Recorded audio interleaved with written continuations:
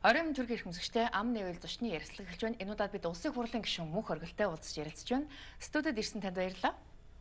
Улсын хурлын намрын чуулган ажиллаа эхэллээ. Тэгэхээр гишүүдийн хувьд юу н анхаарал татж байгаа асуудал хамгийн түрүүнд 2022 оны төсвийг яаж батлах вэ гэдэг асуудал байна л та. Тэгэхээр засгийн газрын оруулж ирсэн тооцоог ер нь та хэр зэрэг бодиттой болж чадсан гэж харж байна. За нэг хэлэхэд би бол хувьдаа шинэ төсвийг суугаад задлаад үзээд дүгнэлт гаргаж амжаагүй байна. Төсвийг өнгөрсөн 7 хоногт өргөн барьсан. Хевлээд гишүүдийн гар дээр өцөгдөр 5 дахь өдрөөс л ирж штэ тийм ээ. Тэгээд чи хуруу зузаан юм том ном байгаа учраас мэдээж эхлээл хамгийн түрүүнд өөрийнхөө тойргийн юмнуудыг харж байна. Улаанбаатар хотынхаа юмнуудыг харж байна. Нийт том төсвийн нөгөө ер нь ямар бодлого барьж байгаа гэдгийг харж байна. Эхний ээлжинд төрсэн сэтгэл бол асуудлуудыг шийдэх гэсэн. Гэхдээ асуудал шийдэхдээ урт хугацааны проблемтэй ингээд манай амьдралд нэг байн гарч ирээд байгаа нэг хүндрэлтэй асуудлууд байна шүү дээ. Тэдгээрийг шийдэх гэсэн нэг тийм нэлээд бодлогын шинжтэй төсөв орж ирсэн болов уу гэж надад санагдлаа. Миний хувьд бол анхаарал татсан нэг тоо байсан.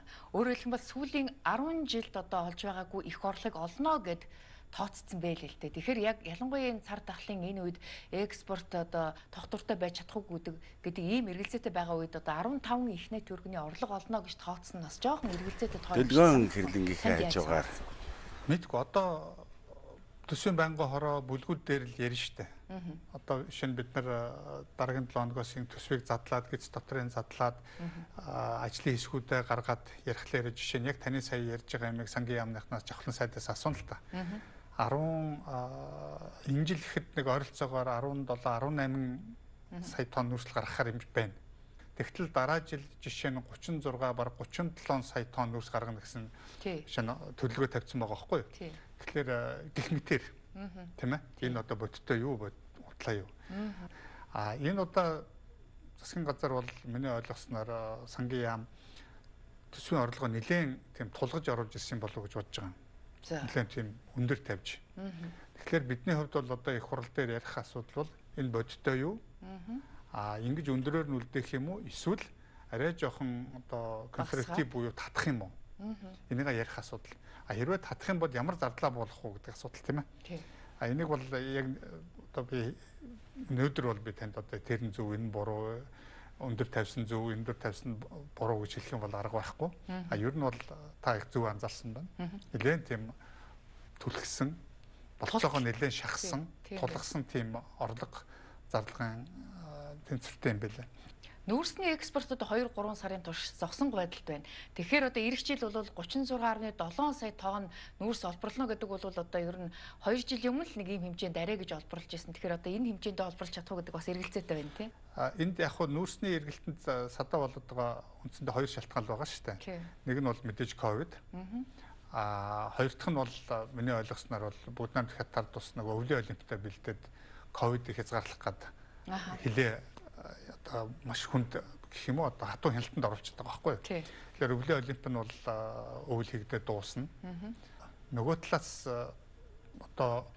гацтаа харахад манай экспортын гол бүтээгдэхүүнүүдийн үн харьцан өндөр байгаа л шүү дээ тийм ээ. Манай сангийн яамныхны дэлхийн банкныхны бусад олон улсын шинжээчдийн хийж байгаа судалгаагаар таамаглалаар энэ өндөр үн бол ахаад дараа жил ихэд ямар ч байсан гэсэн энэ хэвэндээ байх юм байна гэж тооцож байгаа. Тэг ингээ бодоод үзэх юм бол боломжийн. Одоо ингээд яг нэг талаас бол хятад бол цар тахалтай холбоотойгоор Монголоос нүүрс авахаа түр азан жиж магадгүй гэвч нөгөө талаас бас Оросууд манай нүүрсний зах зээлийг орлоод хятад руу өндөр үнээр нүүрс нийлүүлээд эхэлчихлээ шүү дээ. Төмөр замаар бүр нарийн царгаар холбоод. Тэгэхээр манайх ингээд нүүрсээ машинаар гаргах гал ингээд цар тахлын ингээд шинжилгээ өгсөн өгөөг ингээд маргаж байгаа оронд уг нь бол төмөр замаа аль хэдийн барьсан бол бид нэр нүүрсний экспорт зогсохгүй байх юм боломж байсан тийм. Тийм шүү дээ. Ойлгомжтой асуудал шүү дээ. Би бол зүгээр нарийныг мэдэхгүй, нарийн ширээнийг мэдэхгүй. Гэхдээ миний таамаглаж байгаагаар бол хятадууд манай нүүрсийг авахд хориг тавиад байгаа юм бол бага штэ. Өрсөлдөгч ихтэй болчиход байгаа юм биш үү гэдэг. Үгүй. Хятад жишээ та харж байгаа үст эрчим хүчний нүүрс ч гэсэн асар үнэтэй болчоод авах гален те. Оросоос ч авж гин, Индонезиас ч авж гин, тэр байтга Австралиас хүртэл авж шít. Когч нүүрсэл авж гин, төмөрлөг үлдвэр тэргэлдэг тийм ээ. Тэгэхээр тэр хятадын талдаа байгаа юм биш ээ. Манай талдаа байгаа байхгүй юу? Бид нар 2014 онд Ши Жинпин даргаыг айлчлахад 2014 онд шүү дээ. Ардчилсан нам засаг барьж ирсэн үе. Шижинпийн даргаыг альчлахад манайх ерөнхийлөгч нарынхаа төвшөнд 3 юм тохирсон байхгүй юу? Төмөр замаа байрна. Шууд одоо томтлохоос хятад руу төмөр замаа байрна. Тэгвэл нарийн царигтай байрна. Хил дээр хэдүүлээ нааш цаашаа очиж байгаль орчны проблем үүсэхгүй шүү.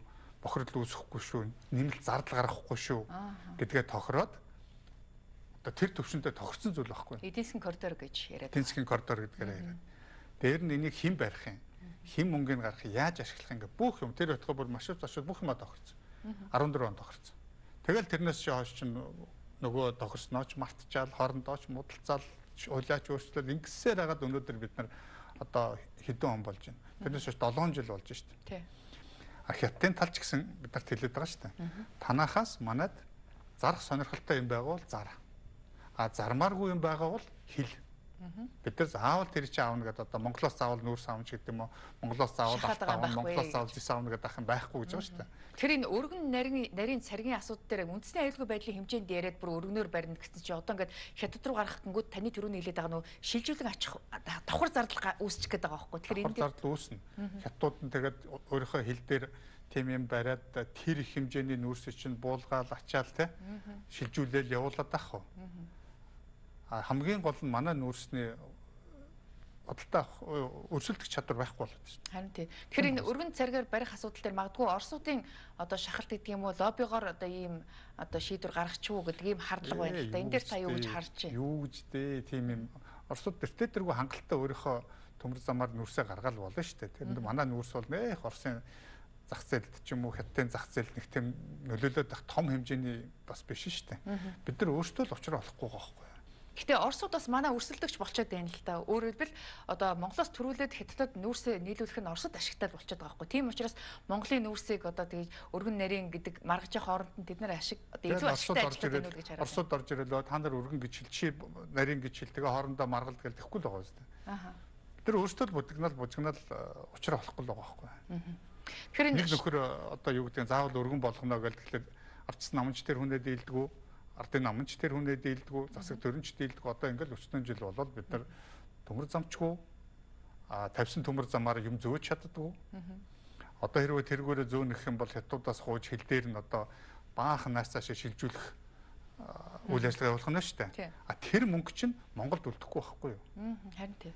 Хятадын талд тэрийг байж ажиллаж байгаа хятадууд тэр ашигыг чинь аваад хашааш яваад байгаа шүү дээ. Та гадаад харилцааны сайдаар ажиллаж байхад бол энэ одоо ялангуяа энэ гадаад худалдааны асуудал бол танаа яамд харьяалагдаж ирсэн тийм үү. Тэгэхээр энэ үе дээр одоо юу гэдгийг гадаад худалдааг ер нь олон тулгууртай тэнцвэртэй болох асуудал дээр ер нь бас нэлээд анхаарах хэрэгтэй байсан гэж хараад байгаа. Үгүй яах вэ? Нэг яам юм уу нэг хэсэг хүн гадаад худалдаанд анхаарад гадаад худалдааг олон тулгууртай болгочих чадахгүй шүү дээ. Тулаа. Яг л бид нарт зарах юм байх хэрэгтэй байхгүй юу? Тийм ээ. Байна л та болно. Юу вэ? Нүүрс байна, алт байна, зис байна. Ань чинь урагшаага л явна шүү дээ. Орос чинь манахаас нүүрс авахгүй шүү дээ. Тийм ээ? Өөрөөсөө том нүүрсэл үйлдвэрлэгч юм чи. Казахстан манахаас нүүрс авахгүй. Узбек манахаас нүүрс авахгүй. За хаашаа явуулах вэ те? Японд руу гаргая гэхлээр Орос, Хятад хоёр хамгийн том нэг нь хамгийн том хэрэглэгч, нэг нь хамгийн том экспортлогч хоёр дунд нь байж байна. Хэцүү байхгүй юу? Тэгэхээр бид нарт байгаа юм чинь хаашаа явах вэ гэхээр урагшаагаар л явна. Хятад руу л явна. Нэг л худалдаа өгч. Нэг л худалдаа өгч. Худалдаагаа өргөжүүлээ таны хэлж байгаагаар одоо ингээд олон толгууртай болгох юм бол бид нар өвшөө олон юм үйлдвэрлэдэг болох хэрэгтэй байхгүй юу? Дэлхийн зах зээл дээр өрсөлдөх хэмжээний бараа бүтээгдэхүүнтэй болох хэрэгтэй байхгүй юу? Ядаж л Европын зах зээл 7000 нэр төрлийнхэн бараг гаргая гэж бодъё тийм үү? За одоо тэгэхээр бид нар юу гаргах вэ гэхээр заманад хамгийн дөхцөн юм нь одоо ноолуур. Тэргээ жоохон гаргаж байна. Ноолоор гаргаж байна. За дараагийн бараа бүтээгдэхүүн юу байж болох вэ? Мах тийм ээ. Оросууд бол маш тодорхой юм ярьж байгаа шүү дээ. Лабораториудаа шинжилээ. Лабораториудаа одоо баталгаажуулаад итгэмжлүүлээ. Тэгээд тэр лабораториудаас гарч ирж байгаа одоо шинжилгээний дүн тийм ээ. Эний чинь манай мэрэгжлийн хэлтийн байгууллагууд Роскоснадзор гэдэг том мэрэгжлийн хэлтийн байгууллага байгаа шүү дээ. Тэр нь бид нар шууд хүлээгээд авдаг болчихё. Ийм хэмжээний шаардлага тавьж байгаа. Энийг бид нар биелүүлж чадахгүй л байгаа байхгүй.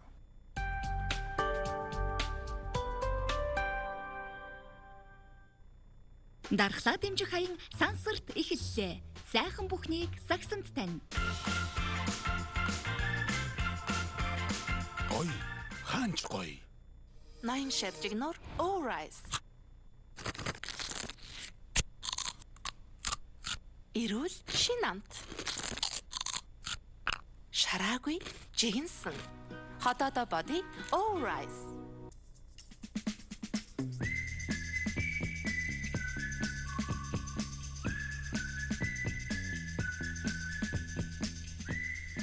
Билобил шилдэг байхад нь тусалдаг. Гинко Билобагийн хандан тархины хүчил төрөгчийн хангамжийг нэмэгдүүлж, оюуны чадварыг сайжруулна.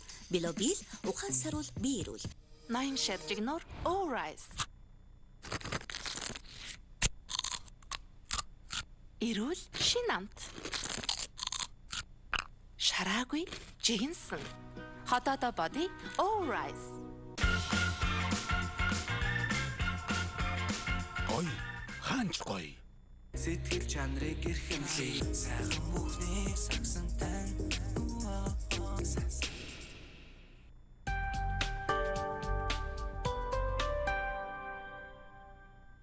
Тэгэхээр социализмын үед бол Оросууд манайхаас бол хөлөөр нь маш их одоо хэмжээний мал жил болгон авдаг гэсэн шүү дээ. Эдэн саяар нь одоо бид нар тэгээд хөлөөр нь гаргадаг сонирхол бидэрт байгаа юм уу? Үгүй шүү дээ. Аха. Бид нар чи хөлөөр нь гарах сонирхол байхгүй байхгүй юу? Тэр үед мал имлэг яг энэ хэмжээнд Оросууд шаардсан юм байсан нэг олон хувилбар байхгүй л байхгүй юу? За. Одоо бол Оросууд ч Аргентинаас авж байна, Австралиас авж байна, Бразилиас авж байна, Америкаас авж байна. За. Өөрсдөө үйлдвэрлэж байна. Энд чинь нөгөө худалдаа чинь өөр болчиход байгаа байхгүй юу? Тэрүүд бол яг хөө коммунист намын төв хорооны эдийн засгийн хилцүүд хоорондоо яриач юм уу те? Танаа төлбөрийн тэнцэл арай л хэцүүдсэн байна. Хэдэн мал авъяч гэдэг юм уу? Эсвэл одоо бараа нэмээд өгчийч гэдэг юм уу? Ингээл нөгөө захиргаалтын аргаар шийдэж явчихж байгаа шүү дээ. Одоо ч бол тийм юм байхгүй шүү дээ. Тэгэхээр хөдөө аж ахуйн бүтээгдэхүүнээс гадна бас оюумл сүлжмэл үйлдвэрлэл дээр ч гэсэн Монгол улсад бол боломж байгаа гэж харагдаад байна л да. Адаглаад л одоо дэлхийн өндөр үнэтэй брэндүүдийн салбар үйлдвэрүүдийг Монголд байгуулчих юм бол бид нар бас энэ чинь боломжийн хэмжээнд мөнгө олоод авах боломж байна л гэж хараад байгаа юм. Нэгдүгээрт Монгол тийм их ажиллах хүн байхгүй юу? За. Тийм их ажиллах хүчин байхгүй шүү дээ. Одоо та бид нар ингээд одоо дэлхийд хамгийн их Zara Maraч гэдэг юм уу те масаар үйлдвэрлэж байгаа бараа бүтээгдэхүүний хаана үйлдвэрлэж байна? Бангладешт үйлдвэрлэж байна. Вьетнамд үйлдвэрлэж байна. Тийм ээ. Тэнд хүнд өдөрт $1, $2 цалин өгөл ажиллуулж байна. Зүгээр боолын хөдөлмөр эхлүүлж байгаа байхгүй юу? Бид нар ч бол тэр үеэс өнгөрцөн хүмүүс байхгүй юу? Арай өөр л дээ монголчууд. Бид нар бол боолын хөдөлмөр эрхлэх чадахгүй шүү дээ. Эрхлүүлэхгүй. Монгол хүн ч эрхлэхгүй. Бид нар тэр хөгжлийн шатнасаа гараа явсан. Одоо бүр өндөр одоо зэрэглэлийн тэр брендийн оюутны үйлдвэр ажилладаг газрууд чинь бол Францтай байна, Италитай байна. Тэнд нэг оюутан чинь 5-6-7 мянган еврогийн цалин аваад ажиллаж байгаа байхгүй юу? Тийм л дээ. Тийм ээ. Тэгэхээр тэнд бол 200 ширхэг өдөрт юм ойдог биш. Өдөрт 2 ширхэг л юм ойж байгаа байхгүй юу? Нэгж ашиг багтааг нь бол Индонез, Филиппин, Вьетнамд л эрхлүүлж байна. Ашигтайг нь болохоор Итали, Францтай хийчихэж байна. Монгол бол яг дунд нь үлдчихэж байгаа байхгүй юу? Тэгэхээр энэ текстил үе одоо энэ нэхмэл сүлжмэлийн зах зээл чи өөрөө нөгөө асар өрсөлдөөний дунд хяргагдаад дундлын одоо яг манай бидний байж болох тийм ээ. Бидний өрсөлдөж чадах тэр зах зээлийг хоёр тийш нь хуваагаад байгаа байхгүй. Тэгэхээр одоо гадаад худалдаа ер нь одоо сүүлийн үед ер нь яг ашигтай алдаг оног ашигтай гарч ийн л да. Гэхдээ л ер нь одоо тогтвортой ашигтай болоход ер нь одоо адаглаад л одоо нүүрс баяжуулах үйлдвэрээ бараг 20 жил ярьж байгаа. Одоо л ингээд байгуулад ашиглалтанд оруулж эхлэх гэж штэ улс. Гэтэл одоо хувийн хвшлийнхэн бол аль хэдийн одоо нүүрс баяжуулах үйлдвэрээ байгуулад тэр одоо нүүрсээ илүү үн хүргээд зараад байна л да. Тэгэхээр энэ дээр ер нь төр өөрөө хэтэрхий удаан менежмент хийгээд байна л гэж хараад байгаа. Би бол төр бол нэг сайн менежер биш гэдэгтээ 100% санал нийлэх нэг байгаа. За. Төр хизээч сайн менежер хийж чадахгүй байхгүй юу? Төрийн сайн менежмент хийж чадах салбарууд байна жишээ нь. Өөр тэр төрөөс өөр тэр салбарт одоо менежмент хийхээс өөр байхгүй салбарууд байгаа байхгүй юу? Шинэ одоо юу гэдэг нийгмийн даатгалч байдаг юм уу тийм ээ? Эрүүл мэндийн даатгал, эрүүл мэндийн үйлчилгээ дээр төрөл үзүүлнэ шүү дээ. Нийгмийн шин чанартай. Нийгмийн шин чанартай. Үндсэн одоо сервисийн 70-80% нь бол төр үзүүлнэ. Бусад юм нь бол тэгээд одоо хувийн секторт даатгал татварал авахаас өөр арга байхгүй шүү дээ. Ашгүй харин энэ удаагийн улсын төсөвт яг энэ зарчмыг баримтлсан их олон залтууд орж ирсэн байлээ. Нэгдүгээрт ерөөсөө хувийн секторын хийж чадах ажлыг төр хийхэ болёо. Энийг бүрээс их хязгаарлаад одоо энэ жилээсээ хүртэл эхлээд одоо энэ 22 оны төсөв дээр хүртэл нэлийн юм суулгацсан байна. Энийг ерөөсөө хувийн секторт нүгэй. Гэхдээ тендерийн замаар өрсөлдүүлээ. Боломжийн үнэтэй чанарын шаардлага хангасан үйлчилгээнүүдийг хувийн сектороос авъя. Үлдсэний нь бол одоо хувийн секторт нөгөөд улс бол өөрийнхөө хийх ажлаа хийгээд энэ зарчмыг бол нэлээд тийм тод томроо тусгаж орж ирсэн байлээ. Энэ бол би их зөв гэж бодож байгаа. Хоёрт нь бол энэ манай 22 оны төсвийн нэг том авууштай зүйл бол энэ төрийн өмчт аж ахуйн нэгжүүдийг нэгдүгээр засаглалын сайжруулах асуудал, хоёрдугаарт ерөөсөө энэ үйлдвэрлэлийг төр авч яваад ах гарцаагүй шаардлага байна уугүй гэдгийг бүгдийг нэргэж харъя гэж хэлж байгаа юм билээ. Тэгээ энэ бол зөв. Зарим нь хэдэн зуун тэрбумын алдагдaltaй ажиллаж байна тийм үү? Тэд нар чинь жишээ нь одоо хэн алдагдaltaй ажиллаад байгааг бол захлагаарч юм шиг. Төрийн өмчт нөөцний урхаанууд үн чөлөөлөөгүй гэдэг. Үн чөлөөлөөгүй учраас тэд нар ч алдагдaltaй л ажиллана. За. Зарим нь ашигтай ажиллана. Эрдэнэ тентэргээ те. Эрдэнэтийн төлбөр төлж байна. Төлбөр мөлбөр төлөөл ерөөсө төсвийн хажуугаар төсөв болоо явчихад шүү дээ. Тим замбрааг болцсон. Тим их орлоготой ажиллаад байна. Зарим нь ерөөсө орлого байхгүй. Тэгээ ингээ нийлүүлээ харахаар ерөөсө энэ менежмент муутай учраас муу ажиллаад энэ менежмент сайтай учраас сайн ажиллаад байна гэж хүмүүс бодоод байгаа байхгүй юу? Гэтэл үгүй. Эрчим хүчний аж ахуйн эрчим хүчний төрийн өмчт аж ахуйн нэгжүүд чинь одоо хом сурууга хуглаад одоо ингээл эрчим хүчээр хангаал явж штэ. Гэтэл эдгээр чинь энэс цаашаа одоо байгаа төвшөнд энэ үнийн хэлбэлт дээр үнийг ингэж хязгаарлаж барьчаад энэс илүү ажиллуулна гэж чадахгүй байхгүй юу? Тэгэхээр үнийн аажим ажмаар үн чөлөөлөх асуудал яригдана. За. Тэгэхээр үн чөлөөлнө гэдэг маань магадгүй одоо энэ эдийн засгийн ийм хүнд үед тэр тусмаа одоо иргэдийн амжиргаа тааруу үед бол одоо болно гэж юм байдгүй юм байна дөө. Эдийн засаг одоо ингээл за тэдэн жилийн дараа эдийн засаг гоё болчихно да тэр үед л чөлөөлнөдэй гэж байдгүй юм байна. Би бол тэгж ойлголоо. Заавал нэг юм хямрал гараад ирдэг юм байна. Эсвэл одоо 2008 9 оны дэлхийн том хямрал гарлаа тийм үү? За ингээл гарч ирээд эсвэл Монгол дараа жил нь 100 торхон болчдөг тийм ээ. Эсвэл ингээл ковид болчдөг. Амьдрал баяу учраас заавал хямрал байж л байгаа байхгүй. Тэгэхээр хямралтай байна гэдгийг тооцоод алхамаар чөлөөлөх ажлыг хийх хэрэгтэй юм. Алхамаар. Жишээ нь. Одоо хямдхан багт нь одоо ингээл төлж чадахгүй төр өмнөөс нь төлөөд нь шүү дээ. Тэгэхээр одоо ингээл чөлөөлөх дээр ялгаатай байхгүй. Ялгаатай байхгүй. Жишээ нь та бүхэн бол одоо тэр эрчим хүчний үнийг харьцангуй чөлөөлөөд хэдэн хувиар нэмчихье гэж боддог тийм үү? Та бүхэн бол тэрийг төлөх чадвартай байхгүй юу? Тийм ээ? Төлж чадахгүй хүмүүс байгаа. Чадахгүй хүмүүст нь туслах асуудал чухал байгаа байхгүй юу? Тэгэхгүй бол одоо яагаад вэ нөхөөр тэр төлж чадахгүй хүн төлж чадах та бүхэн та бүхнээс гадна өчнөө өөр одоо үйлдвэрлэл эрхэлж байгаа тийм ээ? Өчнөө мөнгө төлж явах ёстой хүмүүс бүгдээрээ нийлээд маш хямдхан мөнгө төлөд байгаа байхгүй юу? Тэгэхээр бид нар ерөөсөө үнийн нэмий чадахгүй төлбөр үнэхээр төлж чадахгүй хүмүүстэй л бид нар тусалцаа дэмжлэг үзүүлэх хэрэгтэй байхгүй. Тэр хүмүүсээ судлаад одоо төр өмнөөс нь төлөх боломжтой гэж үү? Тогтооцсон юм мэдэн штэ. Хүүхдийн мөнгө өгж гэн, нийгмийн халамж өгж гэн, нийгмийн даатгалын систем байж гэн. Бид нар Монголд одоо ер нь хэн ямар амьдралын төвшөнтэй үйлээ, хэн ямар дэмжлэг тусалцаа хэрэгтэй үйлээ гэдэг Монгол бол өнөөдөр бид нар 3.2 сая хүнээ бүгдийг мэдж байгаа байхгүй юу? Тэгэхээр тэр хүмүүстэй туслах асуудал байхгүй юу? Тэрнээс бүгднгээр нь ингээ хавтгааруулаад хямдруулаад ахлаар чинь болцоотонууд нь илүү давуу эрх хэдлээд байгаа байхгүй юу? Гэхдээ суур үн учраас магадгүй бас бүх юмны үн дагаад нэмэгдэхгүй гэсэн болгоомжлол байна. Нэмэгдэнэ. Тэгэхдээ тэр үн дагаад нэмэгдсэн ч гэсэн тэглээгээд дагаад нэмэгдүүлэхгүй төлөө та бүхэн энэ үн бариад байгаагийн проблем чинь одоо эрчим хүч чи өөрөө илгээр хөвчүүл яах юм? Тийм ээ? За. Усны систем чи илгээр хөвчүүл яах юм? Өөрөөр энэ чинь нөгөө ингээд эдийн засгаа бомлоод байгаа байхгүй юу? Тэгэхээр үн тавьж өгөхөөс өөр арга байхгүй. Юмны үн нэмэгдэх юм бол дахиад тусалцаа дэмжлэг хэрэгтэй хүмүүстэй бид нар туслаад явах хэрэгтэй байхгүй юу? Яг эрчим хүчнээс гадна бас ингээд сая ингээд бензиний хомсдол үүсэнгүүт одоо шатхууны үн бол огцом нэмэгдээд эргээд одоо бүх юмны үн дагаад өсөх юм нөхцөл үүссэн шүү дээ. Тэгэхээр энэ дээр бас шатхууны үнийг ч гэсэн бас чөлөөлөх ёстой гэж та хэлэх гээд байна уу? Аажмаар чөлөөлөх ёстой шүү дээ. За. Аажмаар чөлөөлөд үнэхээр одоо тэр амьдралд нь тусалцаа дэмжлэг хэрэгтэй хүмүүсэл дэмжих ёстой байна. Тэгэхгүй одоо та бүхэн ингээд харъя. Шатхууны үн хямдхан байгаад байна тийм үү? Тэгэхээр хэн хожоод байна? Болцоотонууд нь л хожоод байгаа байхгүй юу? За. Бүр амьдралын одоо болцоогүй магадгүй одоо машинтай ч юм уу гүч юм уу бүүмэд тэр хүмүүсийг одоо харж үзэх гэж байгаа нэрээр та бүхэн аж ахуй нэгжүүд тэр чин одоо давуу байдал эдлээд байгаа байхгүй. Үндсэндээ тойроо замаар усаас татаа цаваад байгаа байхгүй. Энийг л одоо нөгөө үнийг чөлөөлөх бодлого гэдэг чинь одоо энийг хэлээд байгаа байхгүй юу? Гэтэ төр бол стратегийн одоо салбарууд дээр бол тодорхой зохицуулт хийх ёстой л гэж хараад байгаа л да. Мэдээж хийн. Одоо юу гэдэг гэхдээ зохицуулт хийж гинэ гэд эдийн засгийн өсөлтөд бомилсон нөгөө суур өнүүдээ ингэж барьсан юм бол ерөөсөө байж болохгүй байхгүй юу? Эдийн засгч өөрөө өсөхгүй шүү дээ. За хомсдлын асуудал ярихлаар бид нар өнөөдөр өөрсдөө бензин байхгүй юм чинь бид нар хэмнэлтийн горимд орох хэрэгтэй байхгүй юу?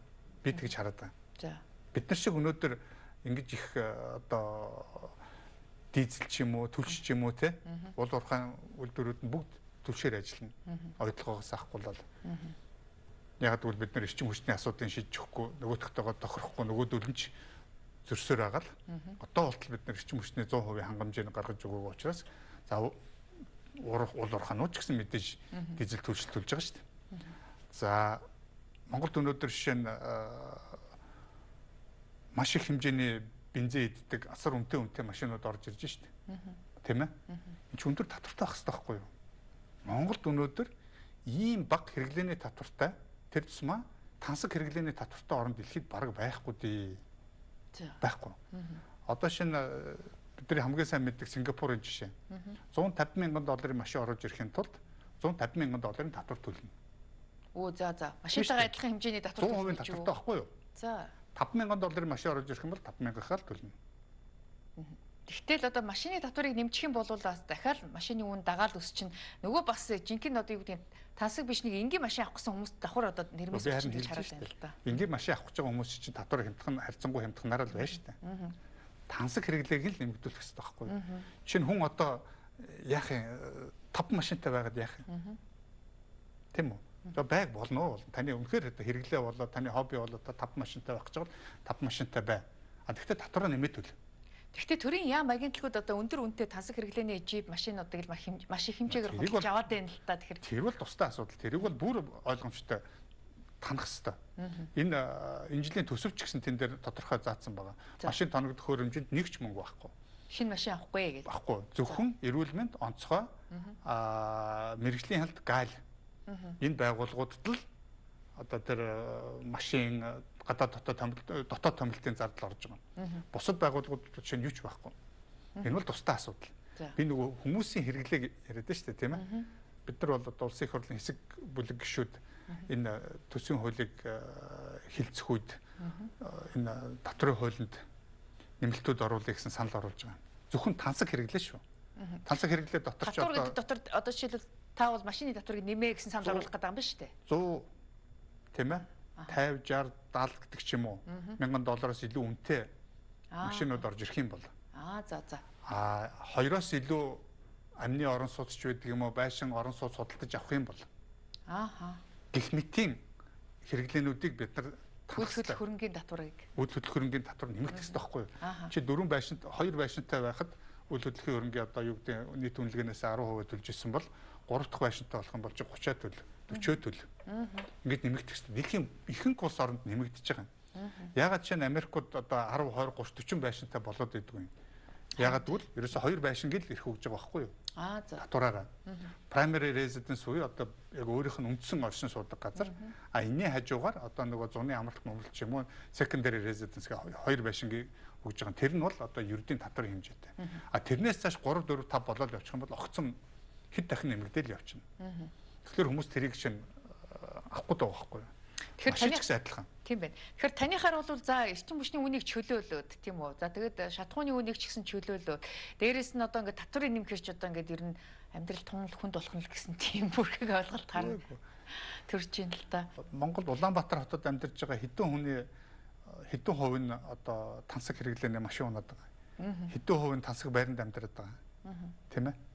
Ингээл бодоод үзэхлээр наад чинь бол одоо юу гэдэг нэг талаас одоо нэг орлогын хэмжээгээр татвар төлгөдөг л та тийм зарчим. Орлого хуваарлах одоо нэг хэлбэр л багхгүй юу?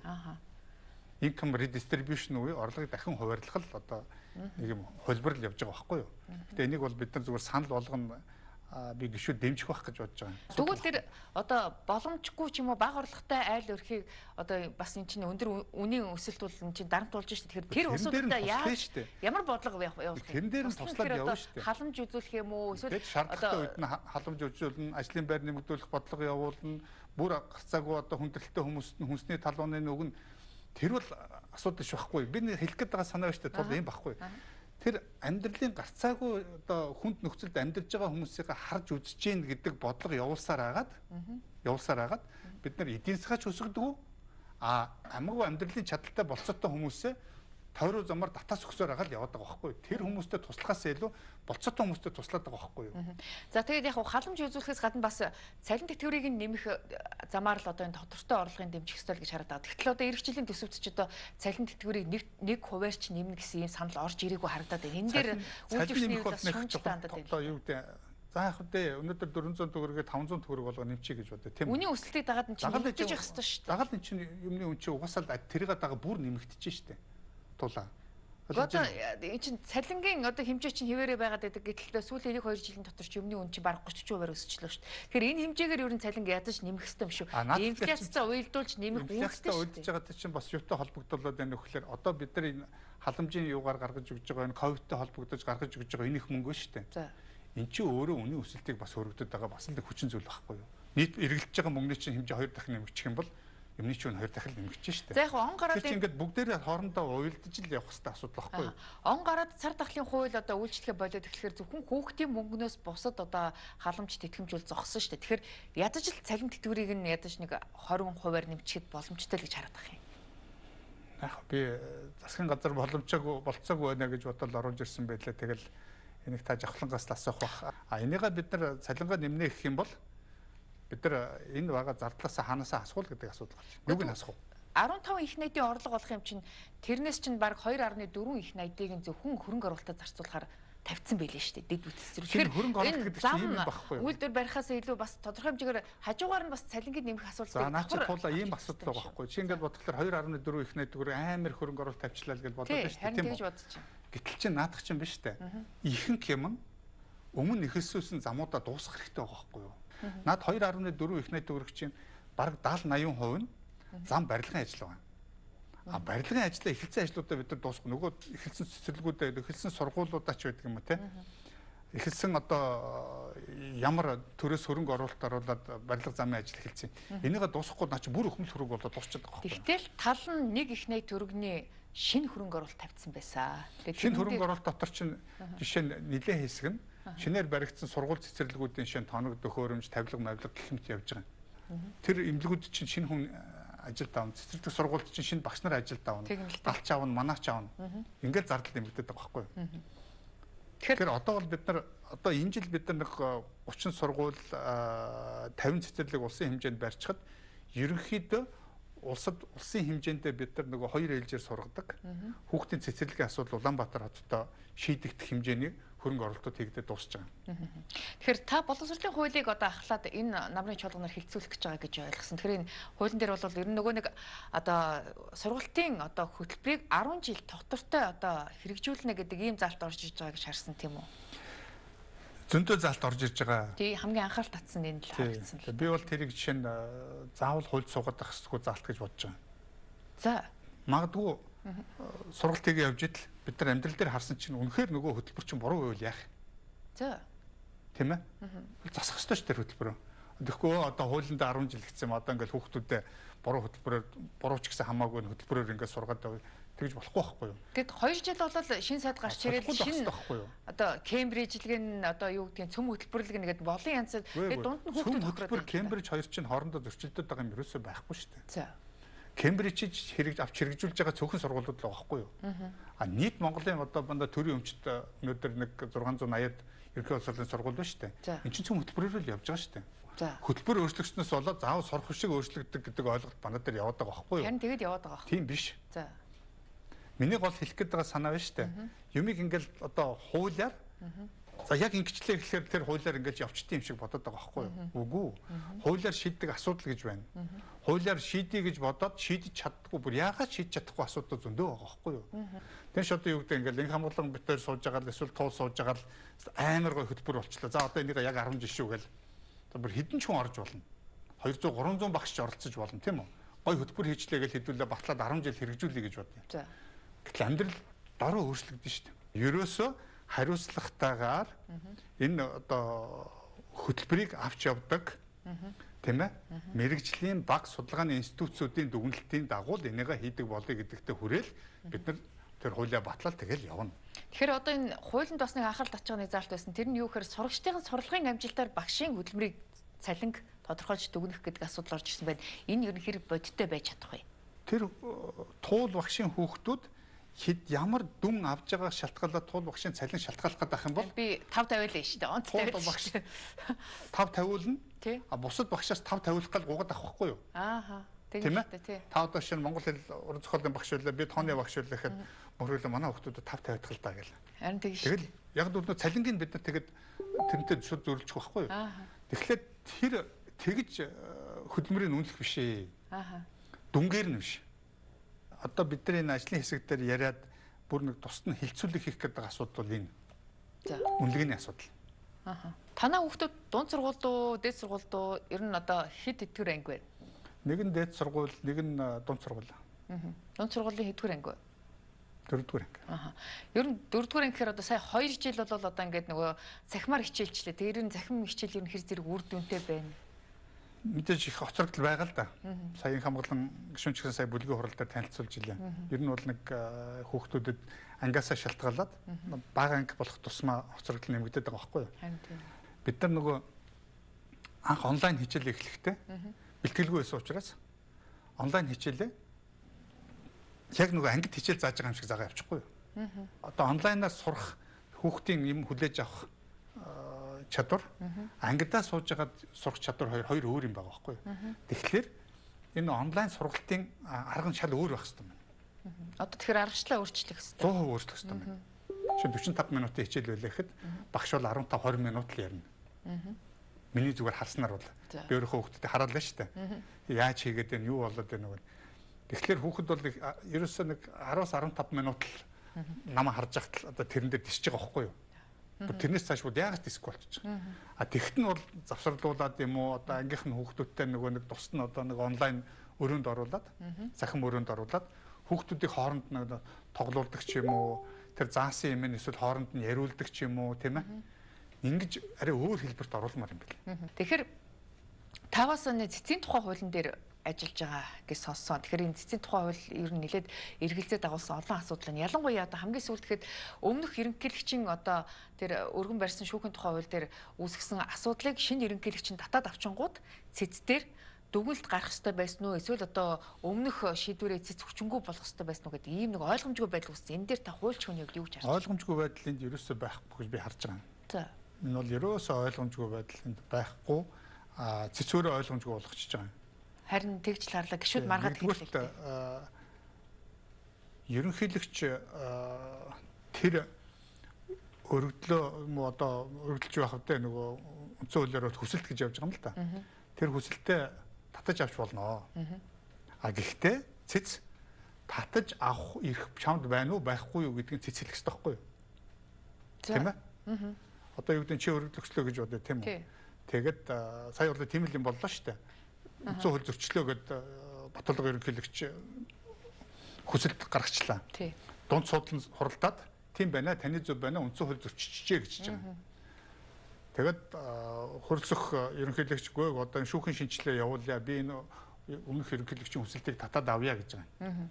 Тэгэхэд одоо болтол цэцтэр ямар практик байсан бэ гэхлээр хүсэлт өргөдөл мэдээлэл гаргасан хүн татаж авч болно. Гэхдээ цэцгийн гишүүд зөвлөлдөх тасалгаанд ортол. За. Зөвлөлт тасалгаанд ортол өөрөө шийд гарахаас өмнө татж авч болох байхгүй юу? Эсвэл өөрчилж болно тийм ээ? Нэмж болно, хасч болно. Нэгэн шийдвэр гаргасны дараа тэрийг татаж авах гэж асуудал байхгүй шүү дээ. Гэхдээ гэхдээ энэ чинь дунд суудлын хуралдааны шийдвэрч бас эцсийн шийдвэр биш гэж явдаг шүү дээ. Мөн байхгүй. Чи эцсийн байна уу? Суудлын хуралдаан чи эцсийн байна уу? Дунд суудлын шийдвэр биш байна уу? Ерөөсөө хамаагүй. Энэ бол цэцгийн шийдвэр үү? Цэцгийн шийдвэр юм байгаа үстэй. За. Одоо дунд суудлын шийдвэр цэцгийн шийдвэр үү? Мөн үү? Мөн биз? За, тийм байна. Тийм биз? Цэцгийн шийдвэр байхгүй юу? Тэрийг улсын их хурал танилцуулаад тэрийг улсын их хурал зөвшөөрөхгүй бол их судал хуралдахаас биш улсын их хурал зөвшөөрчих юм бол тэр шийдвэр хүчинтэй тэгээд өөрчлөлт явчих шин. Тэгдэг. Тийм биз дээ. Тэр цэцгийн шийдвэрээ гаргацсан байхгүй юу? Хууль зөрчсөн гэх шийдвэрээ гаргацсан. Тэгэхээр энэ дээр бас их хурл зөвшөөрөөгүй бол цэц их судлаараа шийдвэр гаргадгийн бол ерөнхийлөгчийн институт магадгүй энэ дээрээ бас ингээд зөвшөөрөхгүй асуудал үүсчих юм бол их судал хуралдаж байгаа болов уу гэж би харсан. Үгүй шүү дээ. За. Ерөнхийлөгчийн хүсэлтээр их судал хуралдах ямар ч үндслэл байхгүй байхгүй юу? Хуулиараа. Угаасаа байхгүй. За. Их судал хуралдах 2-3 үндслэл байгаа. Аха. Нэгдүгээр цэцэн дунд судлалын шийдвэрийг улсын их хурл хүлээж аваагүй бол. Тий. Тийм үү? Энэ бол үндсэн нөхцөл нь. Тий. За хоёрт нь бүр цоо шинээр нөхцөл байдал илрээд бидний дунд судлалын шийдвэр бол ийм нөхцөл байдлаар буруу байсан байна гэдэг одоо нөгөө хүн өргөдөл авах тухайд хамаагүй гаргасан шийдвэртэй холбоотой асуудал байх хэрэгтэй байхгүй юу? Өөрөөр хэлбэл цэц өөрийнхөө шийдвэрийг эргэж харах хэрэгтэй. Бид нар ийм үндслийг буруу харсан байсан байна. Бид нар буруу шийдвэр гаргачихъя гэж өөрсдөө алдагдсан. Нөгөө бидний мдээгүй факт гараад ирлээ ч гэдэг юм уу. Одоо шинээр илэрсэн нөхцөл байдал ч гэдэг юм уу. Тэгэхээр ном журмаараа яах хэрэгтэй вэ гэхээр цэц улсын их хурлын баталсан тогтоол буюу өөрийнхөө нөгөө дунд судлалын шийдвэрээр хэлэлцээд за тийм байна. Бид нар буруу гаргачихжээ гэдээ их судлаараа нэг тишээ болох хэрэгтэй. Эсвэл үгүй ээ манай дунд судлалын шийдвэр зөв байсан байна гэж цэц энэ маргаанд эцтэй байх хэрэгтэй байхгүй юу? Өөрөөр хэлбэл одоо эцэлсэн дүгнэлт гаргах хэрэгтэй. Дүгнэлт гаргах хэрэгтэй. Ааха. Сая бол шүүх байдаг юм. Яг бол маргааны хааныхан газар эцэлэх гэдэг байгаа байхгүй юу? Тийм байна. Гэтэл энэ ч ерөөсөө эцэлэхгүйгээр өөрийнхөө дунд судлалын шийдвэрийг хилцээгүй, улсын их хурлын тогтоолыг хилцээгүй, ерөнхийлөгчийн өргөдлийг хилцчихэж байгаа байхгүй юу? Ааха. Тэгэхээр цэц өөрөө процедурын алдаа гаргаж байгаа. Процедурын алдаа гаргаж байгаа байхгүй юу? Цэц тэгээд зүгээр процедурын алдаа гаргаад зогсохгүй. За яг хөө ерөнхийлөгч энэ асуудлаа татаж авжээ. Тэгтээ уучлаарай. Цэцийн шийдвэр нэгэнт гарсан учраас бид нар энэ асуудлыг эцлээд хилцээд дууснаа. Гэт цаашаа хилцээд дуусгах хэрэгтэй байхгүй юу? Тийм байна. Тэгэхээр одоо энэ алдаагаа засахын тулд цэц одоо их суудлаараа дахиж хуралдаад ямар нэгэн дүгнэлт эцэлж гаргах хэрэгтэй. Гаргах хэрэгтэй байхгүй юу? Тийм байна.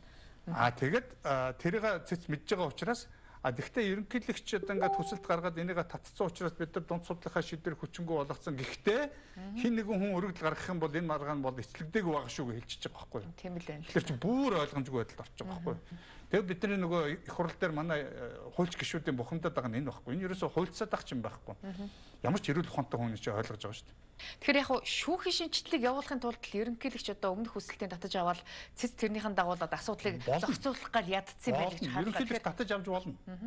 Тэгвэл цэц өөрийнхөө ажлыг л хуулийнхаа дагуу өөрийнхөө ажлыг хийх хэрэгтэй байхгүй. Тэгэхээр цэц үнэхээр одоо ерөнхийлөгчийн тэр шийдвэрийг хүндлээд үнэхээр зөв байх шүү бодож исэн бол цэц хамгийн амархан арга нь их судлаараа хуралдаал дунд судлалынхаа шийдвэр хүчингү болгоод улсын их хурлын тогтоол хууль зөрчөөгүй байна гэж уталчих хэрэгтэй байхгүй шийдвэр гаргачих хэрэгтэй байхгүй тэгэл асуудал байхгүй.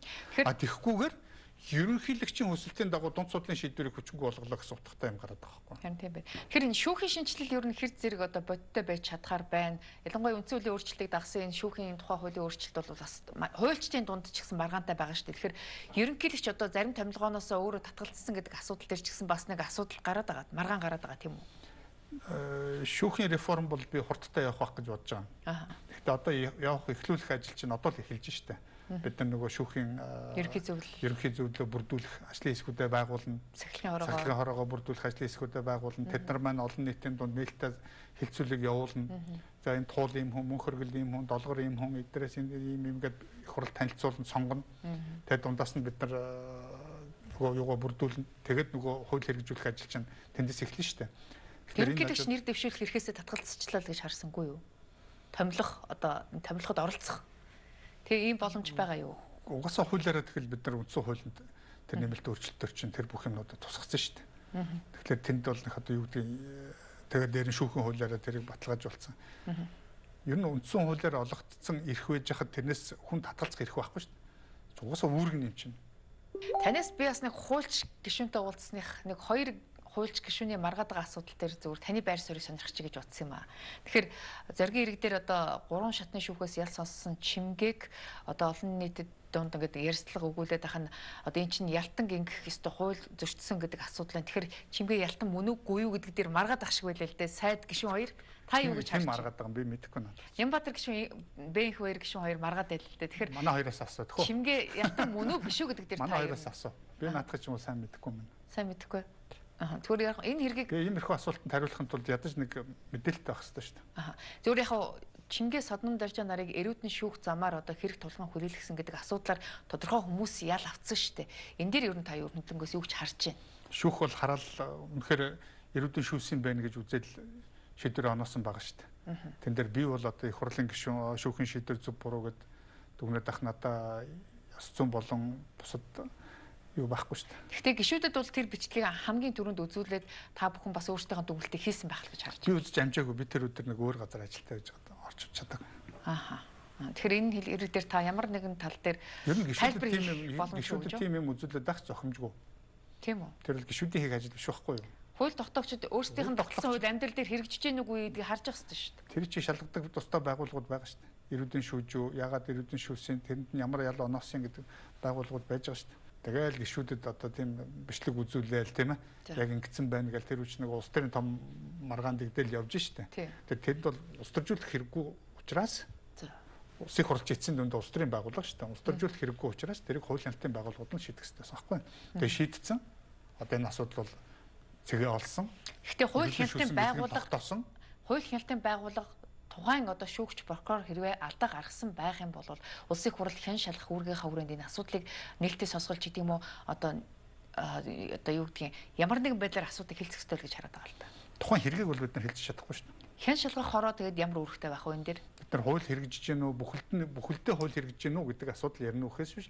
Яг тухайн хэрэг зөв шийдэж үгүй юу гэдгийг одоо бид нар шүүгч нарыг шүүж чадахгүй байхгүй юу? Прокурорыг шүүж чадахгүй байхгүй юу? Тэгэх юм бол бид нар чинь шүүгч байгууллага, шүүхэн байгууллага болчих байхгүй юу? Прокурорын ялдах байгууллага болчих байхгүй юу? Тэгэхээр нөгөө шүүх прокурорч ажлаа хийж чадахгүй шүү дээ. Оо биний шийдвэр одоо хизээ хааны улсын хурал дээр очиж хянагдах юм бол улсын хурал одоо миний шийдвэрийг өчнгөө болгочих бах та гэж одоо нөгөө хүн ажлаа хийхгүй шүү дээ. Тэгэхээр улсын хурал одоо үндсэн хуулийн өөрчлөлтөөр чинь улсын хурлын дэргэд нэг хэн шалгах хороо байгуулагдах гэсэн. Энэ шалгах хороо гэдэг чинь шүүхийг шүүдэг байгууллага биш байхгүй юу? Энэ хороо байгуулагдсан уу? Одоо байгуулж байгаа хууль нь одоо орж ирж байгаа. Бид нар хуулийг баталчиж хянан шалгах ажлаа явуулна шүү дээ. Тэн дээр шинэ одоо ямар ажил хийгдэх ёстой юм бэ гэхээр шүүхээр одоо асуудал нь хилцэгдээгүй. Одоо хилцэгдэж байгаа биш. За. Прокурор дээр асуудал нь байхгүй байгаа. Тийм асуудлууд дээр улсын их хурал хянан шалгах ажиллагаа явуулах байхгүй юу?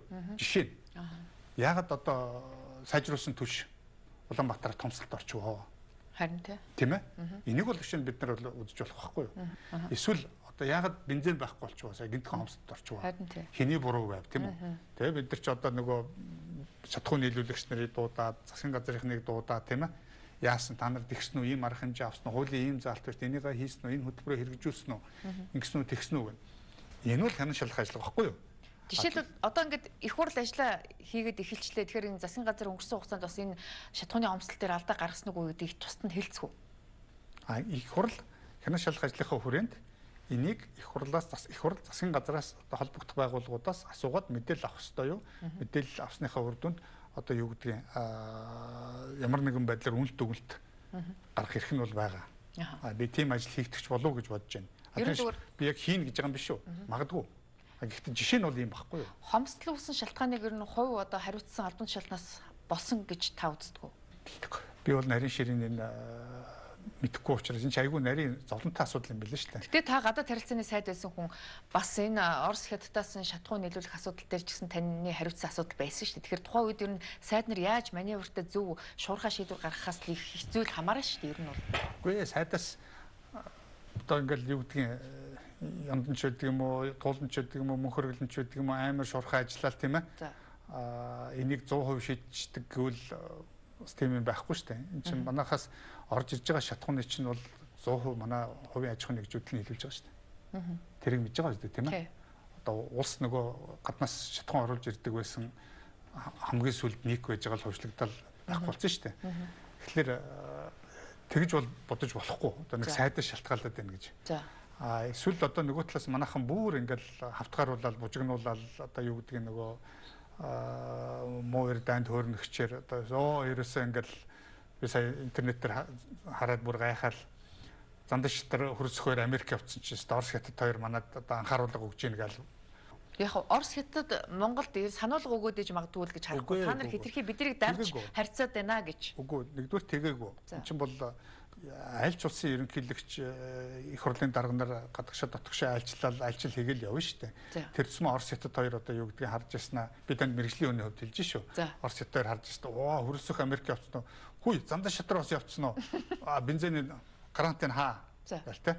Хятадд харж яснаа нөгөө орч Америк явцсан уу? Тэгвэл ерөөсөө нүүрсийг авах байл. Нүүрсийг хязгаарлал гэл. Ингээд сууж явах уу? Тийм юм байхгүй шүү дээ. Тийм ерөөсөө байхгүй. Тийм зав чөлөөтэй одоо тэр улс орны удирдлагууд ч тэнд байхгүй. Наача сая болсон явдал нь яг бод амьдрал дээр юу болсон бэхлээр 8 сарын 15-наас 9 сарын 15-ны хооронд Оросын том одоо энэ нээлт боловсруулагч үйлдвэрүүд тэргүй өвлийн бэлтгэл манайхтай адилхан л байхгүй юу? Бид нар ч адилхан өвлийн бэлтгэлээ хийдэг шүү дээ. Тэгээд жоохон хомсол үүсдэг. Тэр нь Оросын дүүмийн сонгуул давхартцсан.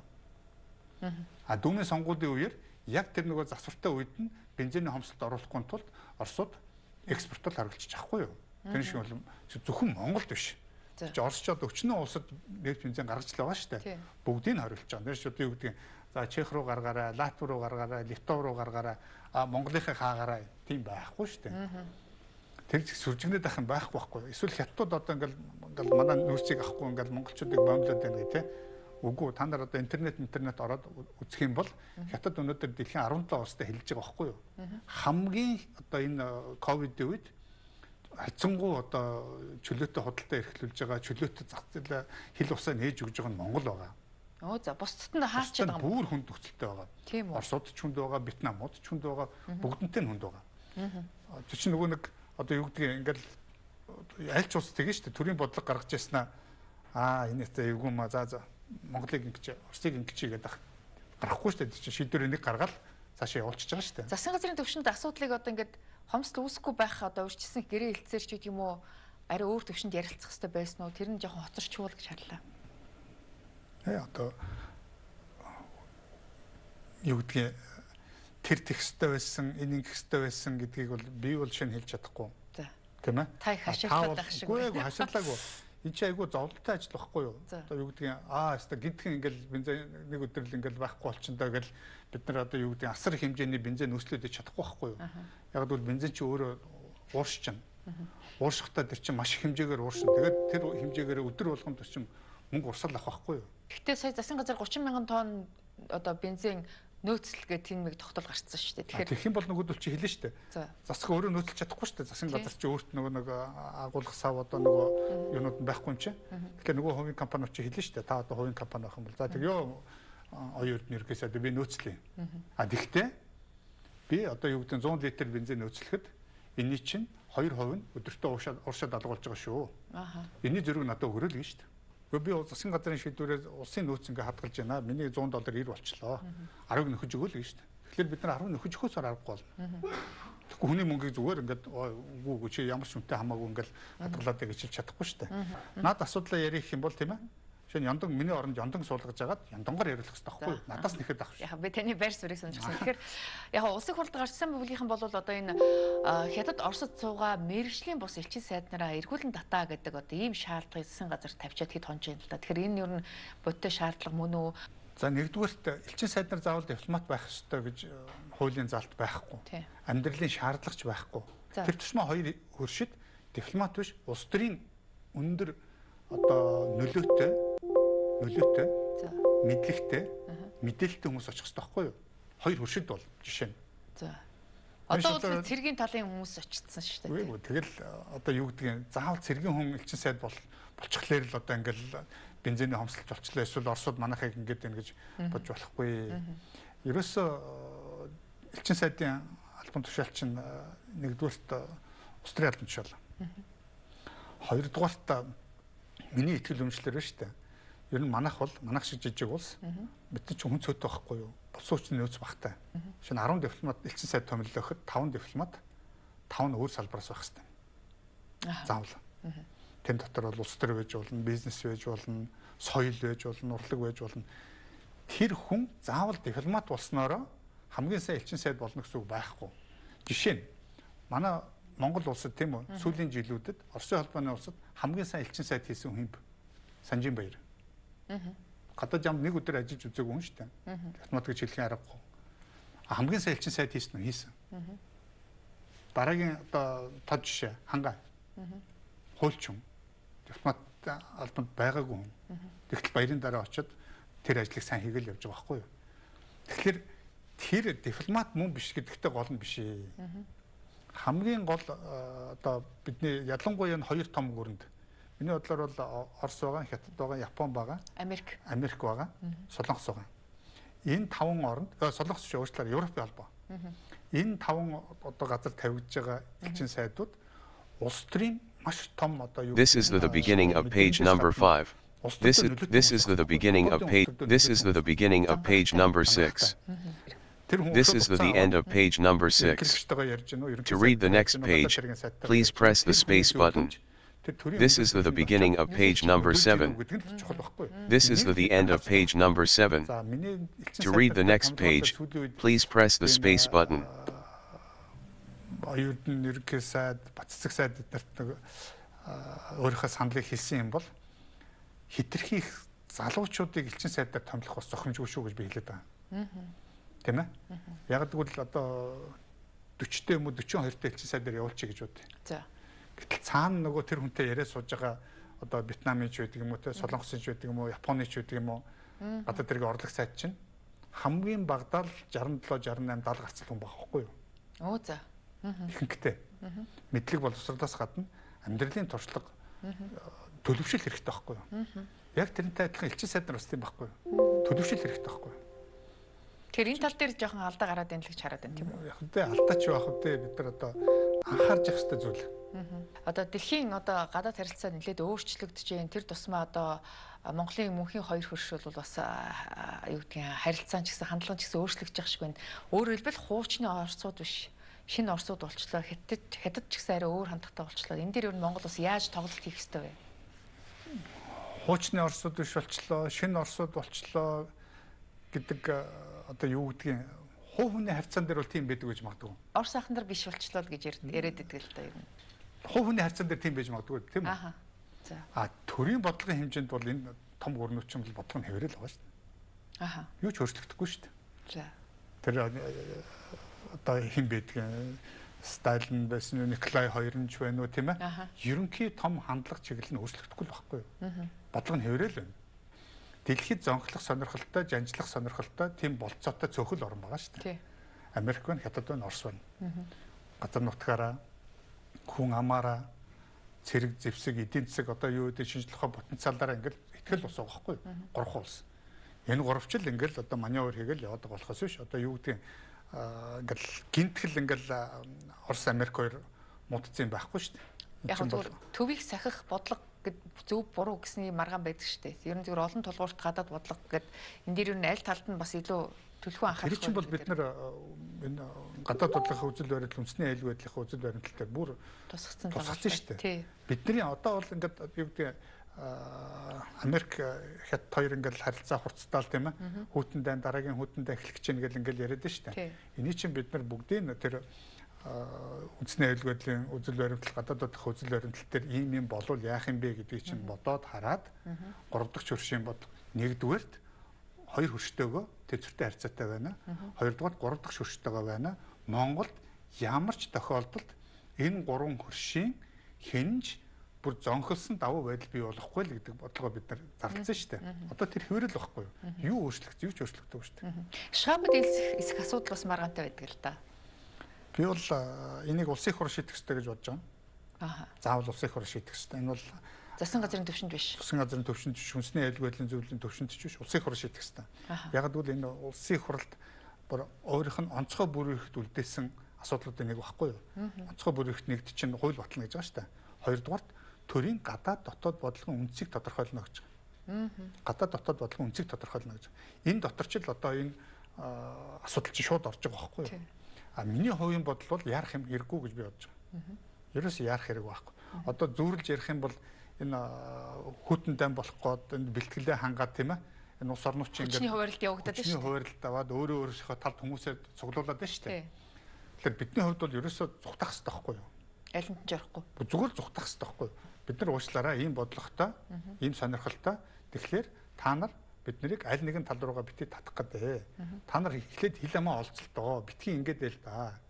Энэс чинь болоод одоо энэ олон мянган хүний одоо энэ олон улс орнуудын амьдрал тийм ээ эдийн засаг болоод байна штэ гэдгээ хэлээд зарчмын байр суурь илэрхийлээд тэгээд бид нар энэ аль нь ч орохгүй шүү. Ажиглагчаараа л байна. Ажиглагч ч байх одоо заавал шхабигч яриаггүй штэ. Энэ зодон дотор орохгүй шүү гэл бид нар зогтчих хэвээр. Бүр үнэ хэлээд зогтох хэвээр байхгүй. Одоо бүхэр зөвлөх юм бол дэвжин дээр гарч ирчээд юм уу одоо наадмын тий. Зотлох гэдэг тавиал бүгд хас. Зөвлөг ногоон дэвжин дээр одоо ингээл өрөөл явж захтан зүгээр зогтох хэвээр байхгүй. За. Зогтогаал ах хэвээр. А энийг хичээд байх юм байхгүй. Энд чинь дэлхийн маш олон улс орн энэ чинь бүгдээр энэ чинь хийж штэ. Би зүгээр миний хамгийн болгоомжлоод байгаа юм Шанхай хамтын ажиллагаа байгуулалт Оросны дараа өөр байгууллагуудад илс гэж шахаж магадгүй байхгүй юу? Ааха. Эхний шатаа өгчих юм бол дараагийн шат руу авираал гэх бах тийм. Тийм штэ. А нэгэн Шанхайд орчихвол бид нар дараагийн шатаа хийх зүйр аргагүй. Өөрөөр баригчих байхгүй юу? Үүр хүлээ чинь. Гэхдээ үүр хүлээхгүй л дээ. Одоо зүгээр хүнээр зүрлж ярих юм бол бүхэр зүрлж ярих юм бол бид нар барьцаа өгчих байхгүй юу? Харин тэглээ. Зодог шударганы барьц өгчих л байхгүй юу? Шударганы барьц өгчөөд тэгээд дараа нь одоо бид нар мултарч чадахгүй шүү дээ. Одоо ядаж баригдахгүй зүгтаахад байх хэрэгтэй байхгүй юу? Одоо шинэ хамгийн тод жишээ бол энэ 92 онд байгуулагдаад хамтын аюулгүй байдлын гэрээ гэж байдаг юм. Энэ тэр үедээ 6 улс сүлд нь 9 болоод тэгээ буцаад 6 болсон. Тэр гэрээг 2002 онд юу болгоцсон байхгүй юу? Байгууллага болгоцсон байхгүй юу? Тэр нь Орос, Беларусь, Киргиз, Казахстан, Армян зөлгөө нэг нь марчлаа. Ингээд 6 улс байхгүй юу? Энэ бол ингээд цэргийн холбоо. Альянс байхгүй юу? За бид нэг тийш ороо гэж шахвал яах юм? Бид нар Шанхайд ороог байхад тийш ороо гэж шахаж чадахгүй байхгүй юу? Ааха. Манай зарим нэг хүмүүс ингэж яриад байгаа. Гэхдээ шхаб дэлсчих юм бол энэ олон гоё эзэн засгийн боломжууд гарч ирнэ гэж яриад байгаа л тийм. Би бол тэр худлаа гэж бодож байгаа. За. Ягаад гэвэл шүү дээ. Орос хятад хоёрт ашигтай байх юм бол шхабд орсон ороогүй тэр төслүүд явна. Байгалийн хий төсөлж явах уу? Байгалийн хийж байдаг юм уу те? Тэр бид нар тийшээ одоо манай нутаг дээгүүр байгалийн одоо энэ хийн хоолой тавиад өгөөч биднэрт хэрэгтэй байна гэж 1000 гуугаад бид нар тавьж өгөхгүй шүү дээ өөрсдөд нь ашиггүй бол. Тийм ээ? Яг тэрнтэй адилхан Орос хятад хоёрт ашиггүй юм да. Гэхдээ яг хэвдээ та нар шхаб дэлгэсэн юм да. Тэм учраас яг байна 1000 км хоолойгоо танахаар тавьчих та гэд тавихгүй л байхгүй юу? Ааха. Бид нар чинь рублээ 1 юана 1 рублээ тоолдог маш тооцоотой профессионалны буюу одоо мэрэгжлийн менежментийн багтай хүмүүс шүү дээ. Тэрнээс одоо юу гэдэг за яг одоо туулгуугаад байгаа юм да маа гэд тийм хизээч байхгүй юу? Яг тэрнтэй адилхан за эрчим хүчний сүлжээ өндөр хүчлийн сүлжээ монголоор дамжуулаад одоо ингээд хятад руу бид нар ингээд тий транзит хоолой болоод өгье гэдэг. Тэгэхэд Оросд ашиггүй хятад ашиггүй бол хийж өгөхгүй л байхгүй юу? Шхабд илсэн за яг хийчих. Шхабд илсээгүй юм чинь манад ашигтай ч гэсэн хийхгүй. Хийхгүй л байхгүй юу? Тэгэхээр энэ хоёр чинь хоёр тусдаа юм байхгүй юу? Тэгэхээр энэ хоёрыг ингээд холбоол утгаал тий.